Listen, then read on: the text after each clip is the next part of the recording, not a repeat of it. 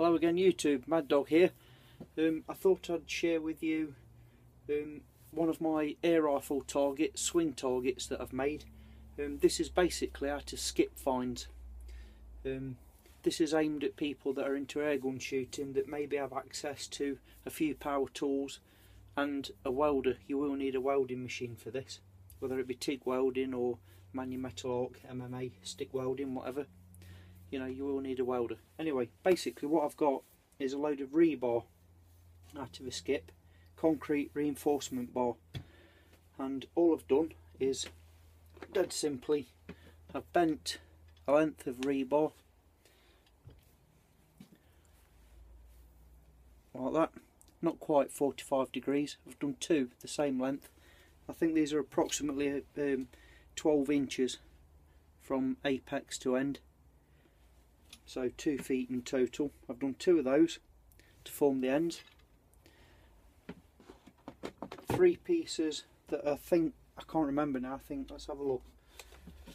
They were about 18 inches in length, 3 pieces, and I've welded the 3 pieces together to form a frame.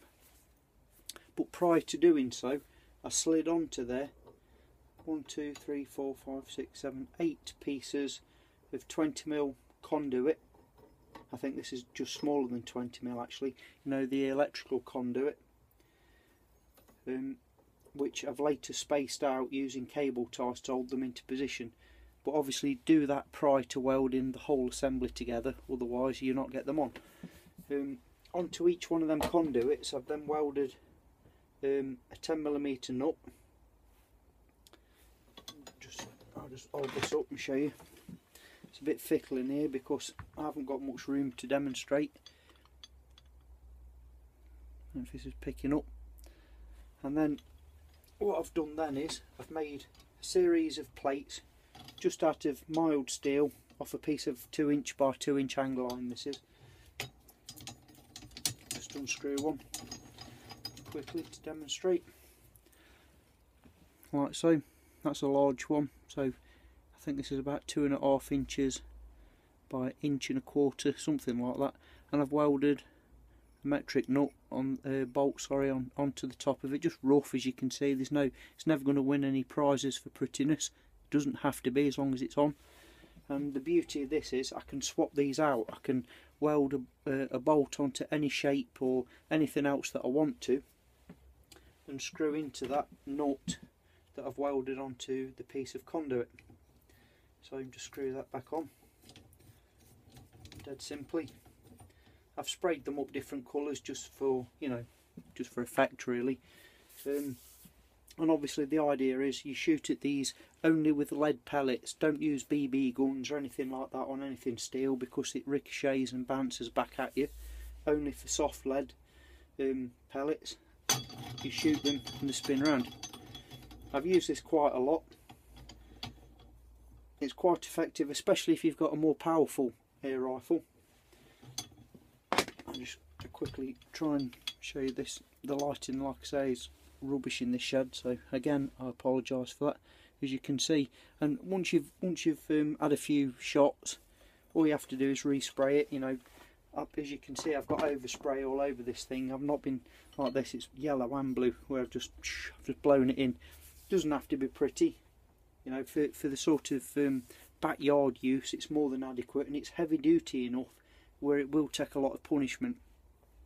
If you're using something like a, I don't know, a Viroc 77 or a Daystate Huntsman, a Regal, or like in my case an Air Arms S410, that sort of thing, the quite powerful rifles, you want a good heavy duty swing target.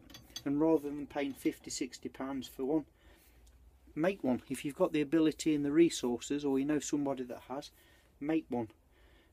All I've done is to keep them separated is some heavy duty cable ties in between each segment. So again, I'll just quickly try and show you. Dead rough and ready. Doesn't have to be pretty, but it is robust and strong. That's one version of my swing target. The second one that I made is this little fella, which for this one you don't need a welding machine. all I've done here is I've got a piece of wood, and onto which I've screwed two, let me balance this up here a minute, I've screwed two, move that out of the way, excuse me a minute, oh. I've got two angle brackets that I've screwed to that piece of wood, and through the top of which I've drilled a hole and put a piece of bar basically through with one 45-degree bend at one end, a cotter pin and a washer that I've drilled through on the other end, like so. And then I've just simply wrapped wire around that bar. I've not even spaced these out with cable ties, it doesn't matter.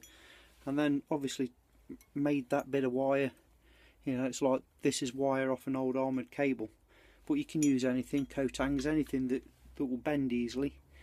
And then made some simple plates that I've drilled through and sprayed different colours, different shapes. I think I actually made these out of a pair of old gate hinges. So, you know, nothing fancy, just scrap gate hinges. Sprayed them up, and these are great fun to shoot at, especially with something that is of less power, because obviously they don't swing as well, but they do move about quite nicely. You know, they're good fun to shoot at. Save yourself a few quid, and you can just respray them when they've been absolutely beat to death. And again, you're going to save yourself £40–50 for a good heavy duty swing target.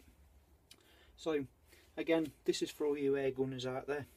Again, this one doesn't require a welding machine, just a few bits of scrap really, and time and patience to mess about with it. So thought I'd share that one with you. Thank you very much for watching as always. Hope you find it useful, maybe helpful. Mad Dog signing off. Yeah.